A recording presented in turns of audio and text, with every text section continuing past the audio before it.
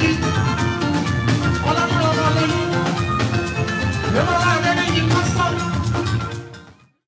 first. I'm so excited. Jade Susie. We are here today. We bless God for gathering here today for Kemi and Yomi 2023. And we flew all the way from the United Kingdom. And we are so happy to join them in their love and love life and new journey to prosperity and good health. We bless God. Permit me to say that this is another Barbie, another kind of Barbie in Lagos, Nigeria. You guys are not ready. Let's talk about the outfit. I love let me just say it's a walk of heart. I mean, from the jet to the hair to the lash, everything is just on point. Like, it's giving. You came here to prepare us. You didn't ask us to bring water. Amazing.